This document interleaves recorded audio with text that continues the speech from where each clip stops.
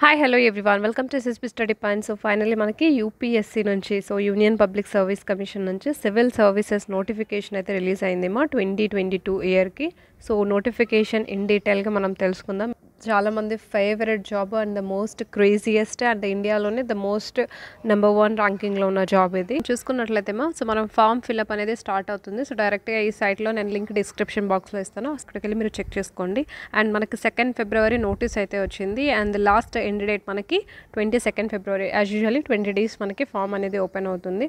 Prelims exam చూసుకున్నట్లయితే so 5th June 2022 అనేది tentative ఇచ్చారు. సో మార్చ్, ఏప్రిల్, మే, so 3 months. So as usually మనము 6 months are 1 year నుంచి prepare అవుతూ ఉంటాం. సో ఇప్పుడు మీరు అప్లై చేసుకొని ఫస్ట్ ఇంకా ఈ 3 monthsలో రివిజన్ అనేది చేయాలి. సో 16th సెప్టెంబర్ నుంచి మనకి మెయిన్స్ ఎగ్జామ్ జరుగుతుంది. అండ్ ఇక్కడ మనకి వేకెన్సీస్ చూసుకున్నట్లయితే 860. It is a good number actually last ఇయర్తో compare చేసుకుంటే. సో లాస్ట్ ఇయర్ అరౌండ్ 712 ఉన్నాయి. సో దానికి అప్రాక్సిమేట్లీ 150+ పోస్టులకు మనం యాడ్ అయ్యాయి 861. సో ఇంకా మనం ఇక్కడ చెక్ చేసుకున్నట్లయితే చూడండి సో ఈ సివిల్ సర్వీసెస్ త్రూ ఏ పోస్టులకు మనకి ఫిల్ చేస్తారు అంటే సో ఇక్కడ ఇచ్చారు చూడండి మనకి ఇక్కడ. సో ఫస్ట్ ఆఫ్ ఆల్ మనం ఐఏఎస్, సో ఐఏఎస్ అంటాం కదమ్మా, ఇండియన్ అడ్మినిస్ట్రేటివ్ సర్వీస్. సో అది first priority. Then IPS, so police service, then IFS, foreign service, and Indian audit and accounts, civils, corporate defence, information, postal services. So రైల్వేలో కూడా ఉంది, revenue department, tax, and ఇక్కడ trade, ఇవన్నీ different పోస్టులు ఉన్నాయి కదమ్మా. So ఇవన్నీ ఫిల్ చేస్తారనమాట ఈ ఎగ్జామ్ త్రూ.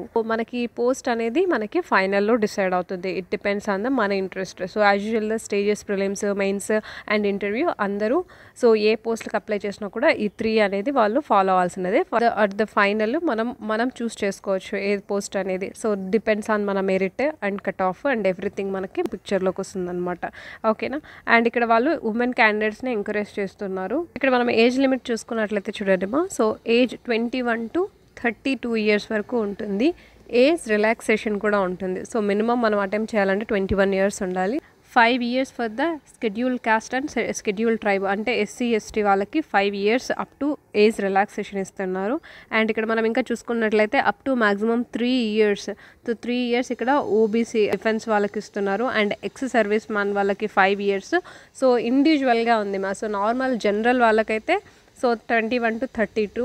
ఒకవేళ ఎవరైనా 32 years ఎక్కువ అయ్యి వాళ్ళు ఓబీసీ ఉంటే వాళ్ళకి రిలాక్సేషన్ వస్తుంది. అలాగే ఎస్సీ ఎస్టీ వాళ్ళకి కూడా రిలాక్సేషన్ అనేది వస్తుంది. మీరు ఆ క్యాస్ట్ సర్టిఫికేట్ అనేది సబ్మిట్ చేయాలన్నమాట. ఇంకా ఇన్ డీటెయిల్గా చూసుకున్నట్లయితే ఇక్కడ డిఫరెంట్ వాళ్ళకి సో ఏజ్ రిలాక్సేషన్ అనేది వాళ్ళు ప్రొవైడ్ చేస్తారు చూడండి మా. Maximum 5 years for ఈసీఓస్, ఎస్సీఓస్, and 10 years for the PWB క్యాండిడేట్కి. So ఇవన్నీ డీటెయిల్గా చూసుకోండి. అండ్ ఇక్కడ మనం ఇంకా చెక్ చేసుకున్నట్లయితే so education qualification. So education qualification గుర్తుపెట్టుకోండి, గ్రాడ్యుయేషన్ అనేది మ్యాండేటరీ. ఓకేనా. సో ఒక రికగ్నైజ్డ్ యూనివర్సిటీ నుంచి అయినా ఇన్స్టిట్యూషన్ నుంచి అయినా కూడా మినిమం గ్రాడ్యుయేషన్ అనేది మ్యాండేటరీ మా. ఓకేనా. సో డిగ్రీ కంప్లీట్ అయ్యి ఉండాలి. అది ఏ స్ట్రీమ్ అయినా పర్లేదు. ఓకేనా. సో బీకామ్ అవ్వచ్చు, బీఎస్సీ అవ్వచ్చు, బీటెక్ అవ్వచ్చు, బీఈ అవ్వచ్చు, ఎంబీబీఎస్ అవ్వచ్చు, బీడిఎస్ అవ్వచ్చు. సో ఏదైనా మినిమం గ్రాడ్యుయేట్ అయి ఉండాలి ఏదో ఒక ఫీల్డ్లో. ఓకేనా. దెన్ అగైన్ క్వశ్చన్ వస్తుంది అనమాట. So distance education what about అని. సో డిస్టెన్స్ ఎడ్యుకేషన్ కూడా వీళ్ళు కన్సిడర్ చేస్తారు. బట్ మీరు తీసుకున్న ఆ డిగ్రీ అనేది నార్మల్ ఏదో ఒకటి అనాథరైజ్ నుంచి మీరు గ్రాడ్యుయేట్ అయి ఉంటే కాదుమా. సో డిస్టెన్స్ ఎడ్యుకేషన్ అనేది కూడా గవర్నమెంట్ అప్రూవ్ చేసి ఉండాలి, దాని నుంచే మీరు తీసుకోవాలన్నమాట. ఓకేనా. సో గవర్నమెంట్ అప్రూవ్డ్ దాని నుంచి మనకి తీసుకోవాలన్నమాట. ఇప్పుడు ఫైనల్ ఇయర్ వాళ్ళు కూడా ఇంట్రెస్ట్ ఉంటుంది. ఇప్పుడు డిగ్రీ చూసుకుంటే 3rd year ఫైనల్ ఇయర్ వాళ్ళు సో వాళ్ళకి ఒకవేళ ప్రిపరేషన్ ఉన్నాం, మేము ఫస్ట్ అటెంప్ట్ ఇవ్వాలనుకుంటున్నామంటే సో ఏంటి అంటే బిఫోర్ డిఏఎఫ్.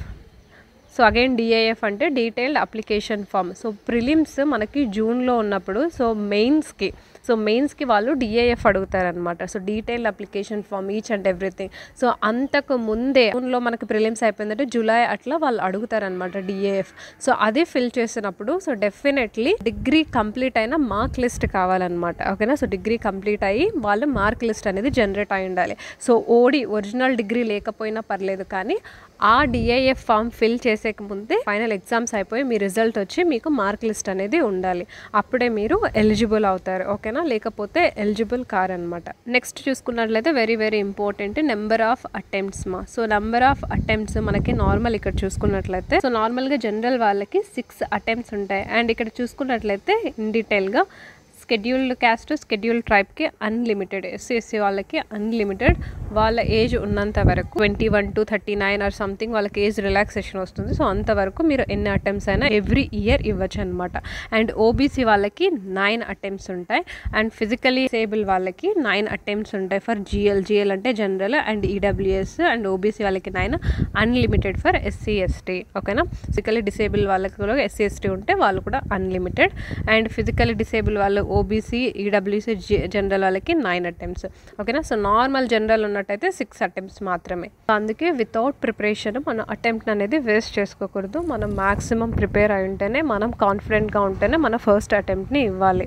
ఓకేనా, అండ్ నెక్స్ట్ మనం చెక్ చేసుకున్నట్లయితే ఫీ డీటెయిల్స్ మా. సో ఫీ డీటెయిల్స్ చూసుకున్నట్లయితే ఇక్కడ చూడండి, candidate except female, schedule caste, schedule tribe, person with disability, so వీళ్ళందరికీ ఎక్సెప్షన్ అనమాట. సో వీళ్ళందరికీ ఫీ ఏం లేదు.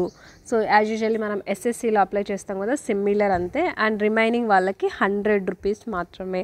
ఓకేనా, so general, mail, OBC, so వీళ్ళందరూ 100 రూపీస్ పే చేయాలి. ఇక్కడ వాళ్ళు స్పెసిఫిక్గా మెన్షన్ చేశారు కదా, సో వీళ్ళకి ఫీ అనేది లేదనమాట.